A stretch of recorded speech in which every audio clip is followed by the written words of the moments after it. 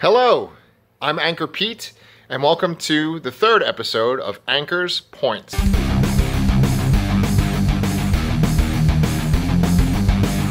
Pretty much anyone who watches this channel already knows me personally. But let's just, roleplay for a second and pretend you're a complete stranger. So a complete stranger wouldn't know that comic books are really my main passion. I love comic books so much. Every year on Goodreads, I do that Goodreads challenge where I try to read a certain amount of books per year. And for me, I set it to about 120 books.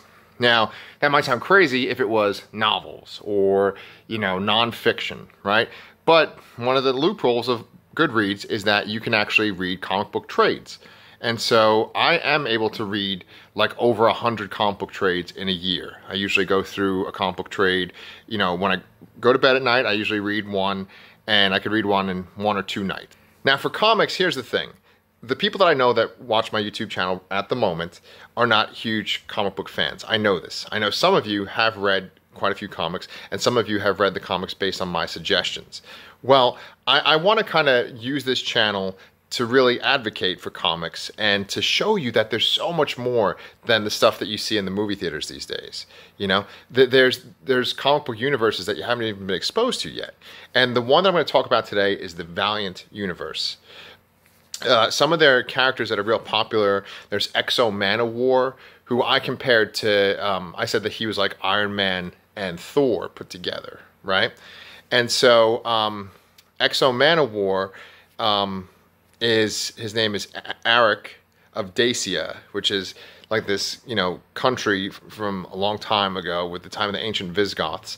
And he was abducted by an alien race known as the Vine, and he was going to be used as a slave, but he was able to escape from the Vine, and he found a piece of armor that he put on, and it came to life. It was a sentient armor, and it gave him this, power. He was kind of like Iron Man, but he was, back in the days of, ancient Rome or whatever, right?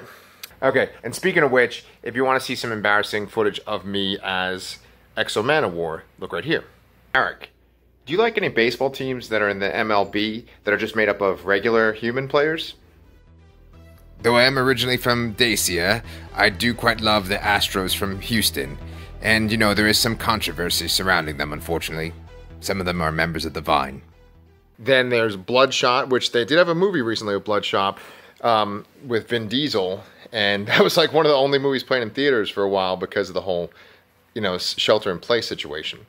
Anyway, Vin Diesel played Bloodshot, who is basically, he's this soldier that gets taken in by this company called Project Rising Spirit, and they have their own master plan too that I'm not going to get into today, but they fill his body with sentient nanobite technology, or nanotech, right? And essentially, anytime he gets hurt, the nanobites heal up his body. The one was Shadowman, and Shadowman is this guy that lives in New Orleans, and he has this Loa, this spirit that goes inside of him, and it gives him superpowers, and he needs them to fight against the forces from this place called the Dead Side. And well, if you want to see some embarrassing footage of me as Shadowman, just look right here. On a movie set right now, or maybe like some creepy garage? Well, Pete, you caught me. I am in an abandoned set. You see, because of the coronavirus, there's no one around, social distancing. I figured I'd start working on the Shadowman movie. I'm looking at maybe Sterling K. Brown to play me. You go up against Vin Diesel eventually.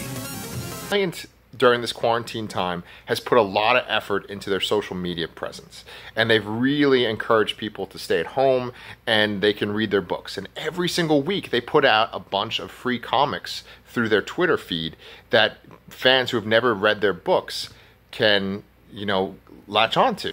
So I have a subscription to Comixology Unlimited, which is about like $6 a month.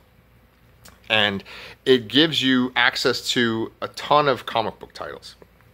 And Valiant lets pretty much all of their older books be on Comixology Unlimited. So you can go through like their whole, collection of books for free if you have Comixology Unlimited, right? I mean, and pay $6.99 a month, but like that's cheaper than the cost of one trade. And you could read dozens of trades of Valiant books. One of the books that I've been reading on Comixology Unlimited has been Harbinger, which I've been trying to get completely caught up on. Just recently, I read Harbinger Volume 4, which is called A Perfect Day, and I'm going to review that in my next episode of Anchor's Points. So let's talk about Harbinger real quick. The main characters, they're called Psiots, P-S-I-O-T-S, right? And what happens is they all have mental powers, but their mental powers manifest in different ways. Like there's this one guy named Torque, that's his like code name, right? Where he's this like shrimpy little guy who's kind of dorky, but he's able to project this shell over himself that makes him this big, muscular, you know, redneck kind of fighting guy. Probably the most famous character from the Harbingers is this character Faith, who I'll just come out and say it. Like, what's interesting about her is that her body is atypical for a comic book superhero, a female comic book superhero. Right? But that's perfect, because it doesn't have to be that every female superhero is this supermodel, you know? Like, it's great that there's all these different body types that exist in this universe. And so her power is just that she's able to fly, and she can kind of make a little field that can help other people fly or lift things with that field.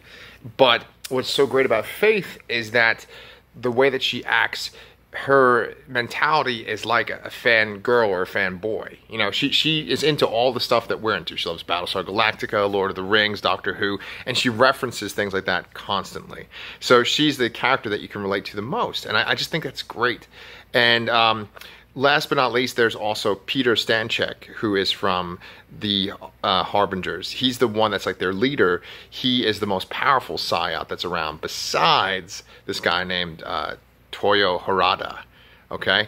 And we'll go into Harada when I do my next video, but he is the most powerful Psiot, right? After I've talked about Valiant Entertainment and I've mentioned a couple of their characters, please in the comments tell me which one you think is the most interesting and that you would look forward to videos of. All right? Thanks for watching. Please stay safe.